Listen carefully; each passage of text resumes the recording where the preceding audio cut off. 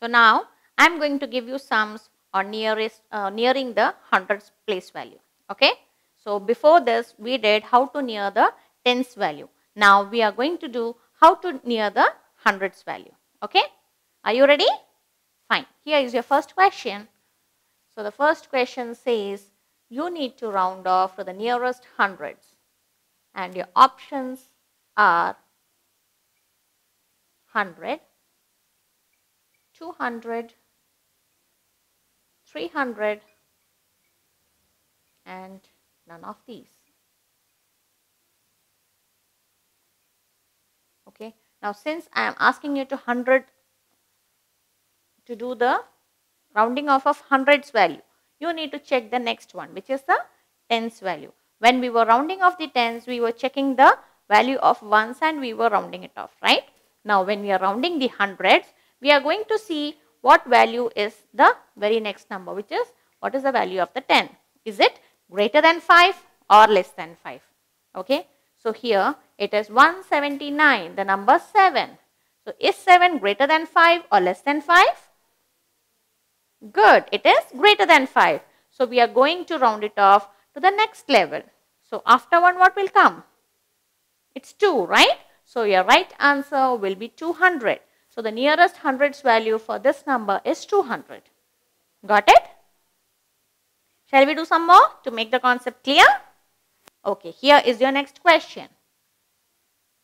So now you need to round off the number 302 and your answers are 200, 300, 400,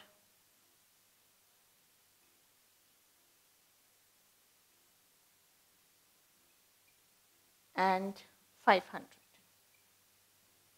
Okay. So now when I am saying 302, what is my tens value? It is 0, which is again less than 5. So what am I going to do now? I am going to round it in the preceding nearest hundreds value, which is for this 302, what will be the number preceding? Good, it is 300, right? So my nearest hundreds value will be option B, which is 300. Got it, children? Okay. So here is my next question. You need to tell me what is the nearest hundreds for 543.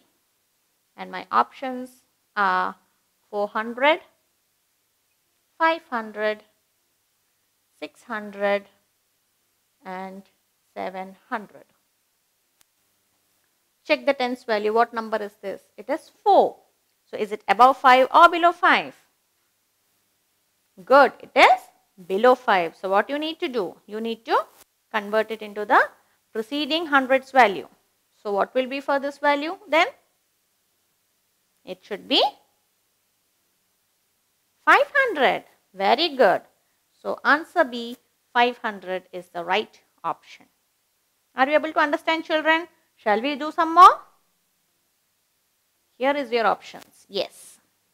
See here.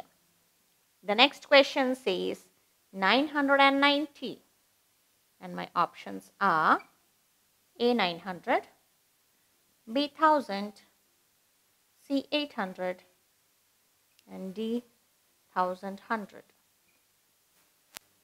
So what is this digit?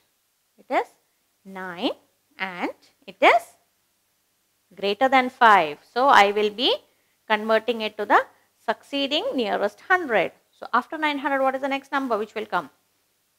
1000, right? Where do you find 1000 here? Good, it is option B. So the nearest hundreds value will be 1000. Okay. So the next one, the next digit for you is 875. And your options are 900, 800, 700 or none of these.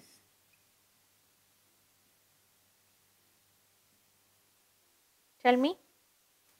The number is 7, which is greater than 5. So I will be rounding it off to the succeeding nearest 100. So after 800, what is the next number? It is 900. And where can you find 900 here? Yes, it is option A. You got it correct. Okay. The last sum for this pattern.